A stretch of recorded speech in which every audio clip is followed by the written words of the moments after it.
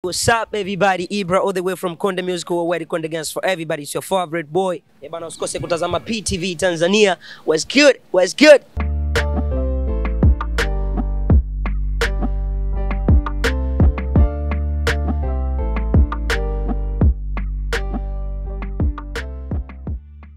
Huyu hapa baada ya kuperform kutoka kwenye jukwaa la uzinduzi wa radio. Mambo vipi Ibraah? Bana, mimi niko poa. Harakati zinaendaje? Nashukuru Mungu. Hii ni mara yako ya kwanza kuperform tangu ulipoachia ngoma yako mpya, ama naweza nikasema coming back ya Ibraah. How do you feel? I'm proud for this because mimi Mbagala ni kama nyumbani. Hapa kuna wanangu kibao mgeni nani? Wanangu kibao Kilungule, wanangu kibao Mbagala, so na feel kama niko nyumbani. Yeah. Sawa, tuizungumzie kwanza ngoma yako mpya. Ngoma imeenda viral, watu wameipokea kwa namna moja au nyingine. Kuna baadhi ya watu walikuwa wanasema mbona Harmonize hajaposti? Kwa nini Harmonize hajaposti? Tukaona Hamo ameposti. Kwanza tuanzie hapa. Baada ya kuitoa nyimbo, ulipoona Harmonize hajaposti kwenye account yake ya Instagram, ilikuwaje kwa upande wako? Ile ni biashara. Harmonize ni msanii na Ibraah ni msanii pia. Ni biashara ambazo zinajitegemea. Ukizungumzia Konde Gang, ina maana una combine wasanii wote wawili, Harmonize na Ibraah, lakini unapozungumzia Harmonize, unamzungumzia ni mtu ni personal. Ni mtu anajitegemea yeye mwenyewe, na ukizungumzia Ibraah ni msanii ambaye anajitegemea mwenyewe. So labda alikuwa kwenye timing zake. Okay. Yeah. Kuna baadhi ya watu walihisi kwamba brother hataki kukupush kutokana na yale maneno ambayo yalikuwepo kwenye mitandao ya kijamii. Kama asingetaka kunipush basi asingenitoa kabisa. Mimi ninachoamini ni time tu na kila kitu kiko sawa, namshukuru Mwenyezi Mungu.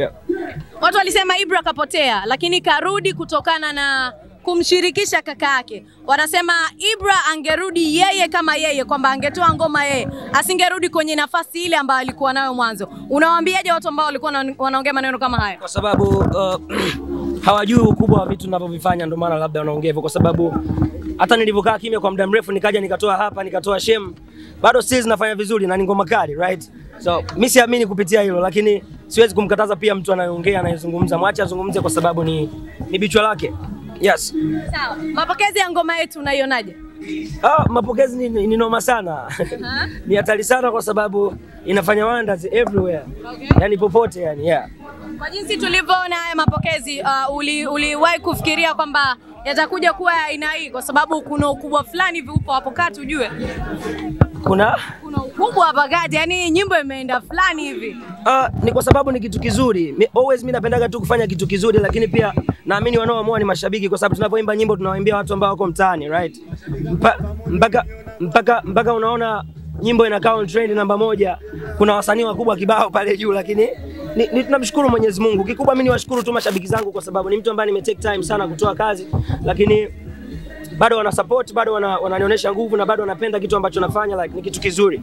Mimi napenda sana, yes. Sawa sawa. Yeah. Nataka tuzungumzie ule ujumbe ama waraka ambao brother aliandika. Alisema hongera sana Ibraah kutokana na uvumilivu na vitu ulivyokuwa navyo. Kuna baadhi ya watu walitiwa maneno wakaamua kuchomoka ndani ya lebo, lakini wewe umevumilia mpaka sasa hivi. Lakini kuna kipindi nakumbuka Juma Lokole kama sikosei, alisema kuna mmoja wa watu kutokea ndani ya Konde Gang waliwahi kwenda kumuomba ili mradi amuombe vunja bei ili apate kutoka ndani ya lebo aende kule. Watu wakalileti yale maneno na kusema kuwa wewe ndio mtu ambaye ulipataga nafasi ya kwenda kumuomba Juma. Tuanzie hapa. Siwezi kuongea na Juma Lokole. Yani mimi siwezi kumface Juma Lokole nikaongea na Juma Lokole. Mimi naongea naye nini sasa Juma Lokole? Okay. Mimi naongea na watu ambao ni type yangu ya kuongea nao. You mean Juma sio type yako? Sio type yangu ya kuongea naye. Kana Juma naongea naye nini? Sawa sawa. Yeah. Sawa. Yeah. Sawa, tuje kwenye waraka. Ule waraka kwa upande wako wewe umeupokea kwa namna gani?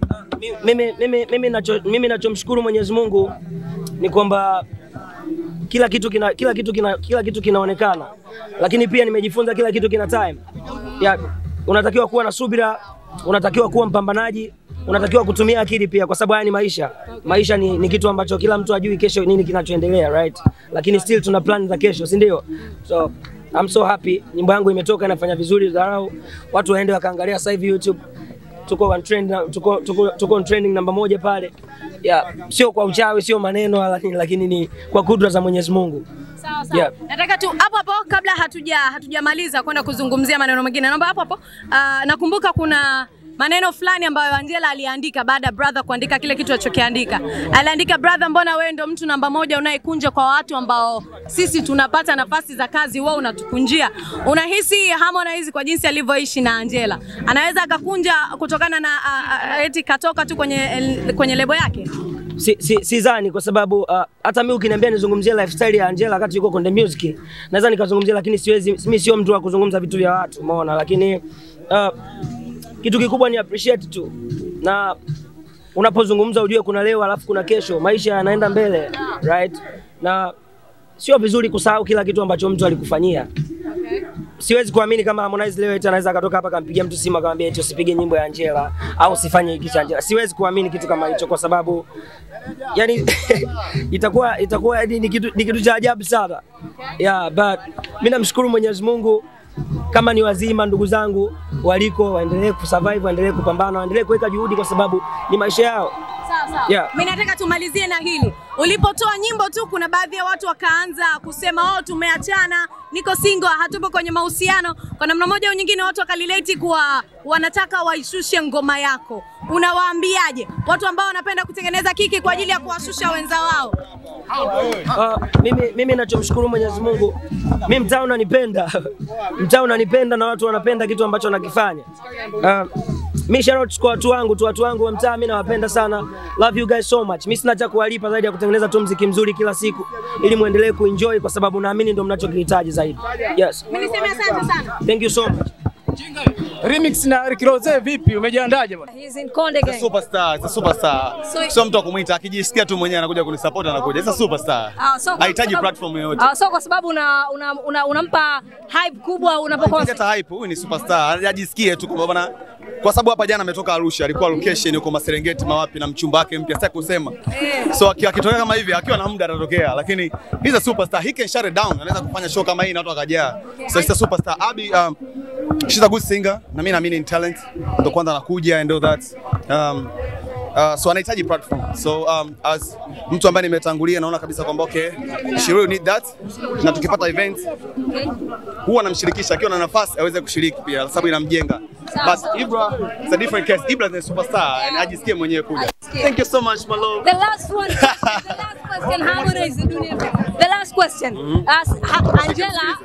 Angela ameandika kwamba kwenye post yako baada ya kusema wewe una support watu wafike mbali, lakini yeye akasema haumsupport, wewe ndio unamkunjia asifike mbali. Sasa ilivyo kwenye social media usitaki kuamini kile unachokiona mtu ameandika, kwa sababu mimi naweza kuwa na Instagram lakini haimaanishi kwamba nakuwa nayo mkononi mwangu muda wote. Mtu anataka kuchukua simu yangu akaguidia akaona Instagram yako, anaweza kuandika chochote. So mimi I don't judge people about what they talk in Instagram. So she's my sister, she young my sister.